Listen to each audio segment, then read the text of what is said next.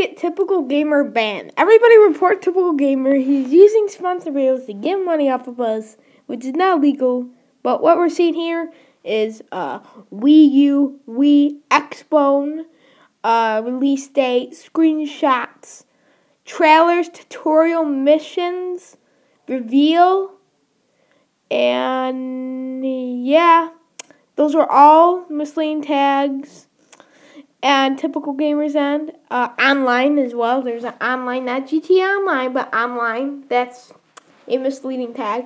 So I could have named just like about 10 tags that are misleading. And I have reported Typical Gamer. For one, he has sold out his fans, which makes me dislike him from the beginning. But now that I've seen that he has done illegal things on YouTube, I have totally reported him, and he is done. And he's using sponsor videos and not putting the sponsor thing in the description.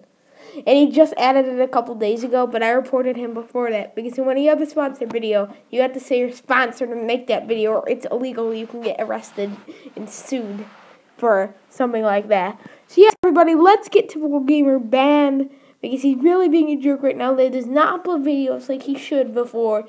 And now he is trying to get cheap views with false tags.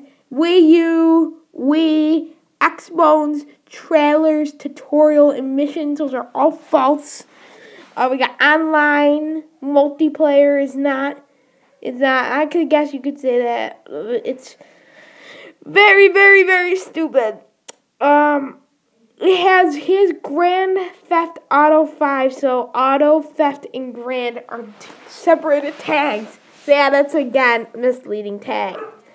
And I reported on YouTube, and several other people are saying in the comment section that they're doing the same.